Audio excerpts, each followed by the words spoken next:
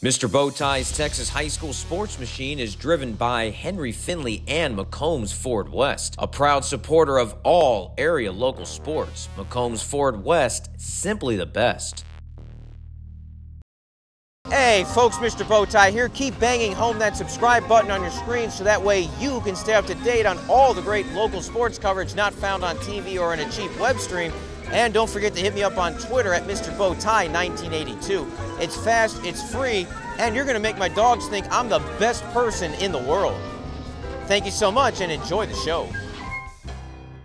District 27 4A, San Antonio Davenport taking on Geronimo Navarro. Davenport, in just their second year of existence, can wrap up the district title with a win. Navarro is in the middle of a battle of 4 teams for 3 playoff spots, along with Wimberly, Fredericksburg, and Boerne, so both teams with a lot on the line. Could Davenport wrap up the district title, or would Navarro break free from the pack? Let's check out all the action from here in San Antonio, presented by McCombs Ford West. The match was also Kenny Loggins' appreciation night. Both Navarro and Davenport warmed up to Loggins' classic song, Footloose.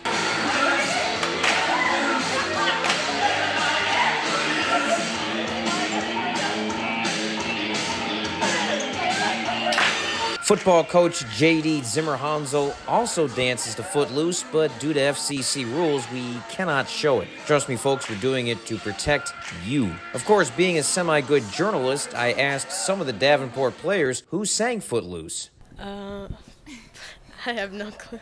Ashtan, who sang Footloose? I don't know. Talan, come on, save your... Cash. Johnny Cash.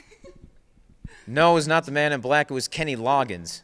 Yeah, we don't know who that is, but we do dance to that song like every single day. Oh boy, I feel old. For Navarro, it was another Kenny Loggins famous song that described the match, Highway to the Danger Zone.